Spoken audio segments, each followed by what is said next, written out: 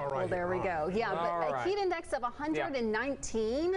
Yikes. Feels bad. Really? Oh, Possum Buck is sweating. Yeah. When he gets irritable, oh man. Wait, hang is he on. cranky? Say those two words. His nickname is Possum Buck. And he lives in Possum. In Possum Walk.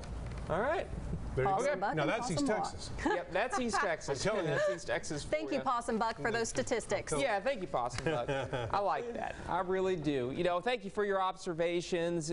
We've got point forecast, point locations, point weather stations that we take those observations from. So sometimes it's a lot hotter down the block than it is at your house or my house or whoever's house. Now, burn bans are in effect. Our central and southern counties all under a burn ban. It's pretty much who's not under a burn ban at this point. Hopkins, Franklin, Titus, Camp County, you guys are not under a burn ban. Cass County was added earlier today. We've got 100s across our northern counties, hundreds across Smith County. The East Texas Regional Airport's at 101. It's 101 in Gladewater. Mount Enterprise, you guys are at 100. It's 99 in downtown Nacogdoches. And then, wow, that word did not come out good. 100 in Kennard, 100 in Groveton.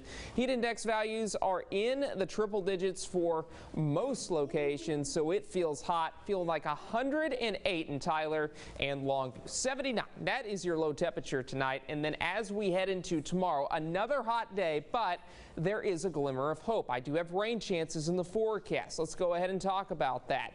Saturday, about a 20% chance of showers and thunderstorms. Sunday, less of a chance of it, but that heat is going to continue to build as we move into next week. As a result, I've got more triple digits in the forecast both Monday and Tuesday. So here's Futurecast. By 7 o'clock in the morning, we're seeing a couple of clouds around, but as we head into tomorrow afternoon, there's tons of energy in the atmosphere right now because it's so hot and because we're going to have a little higher humidity.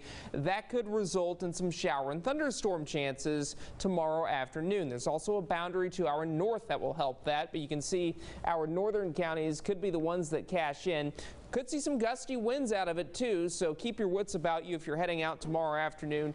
Keep an eye to the skies, but by 5, 6 o'clock, most of this rain is moving out, and it's certainly out of here by 9 o'clock tomorrow evening. Let's talk about the next 6 to 10 days, and then we'll get you to your 7-day. It's still hot. We're still above average. For a frame of reference, the average high temperature is anywhere between 93 and 95 degrees around here at this time of year. And then there's going to be a middle of the week rain chance. Still too far out to tell what Futurecast is going to say about it, but most of our forecast models are indicating some type of rain to fall Wednesday and Thursday. But triple-digit heat in the meantime, Saturday, Sunday, Monday, and Tuesday, whether you're in Tyler, Longview, or in deep East Texas, in Trinity County, we are going to see that triple-digit heat through at least Tuesday. Rain chances Wednesday and Thursday as well. Neil Casey? Thank you, and Possum Buck as well.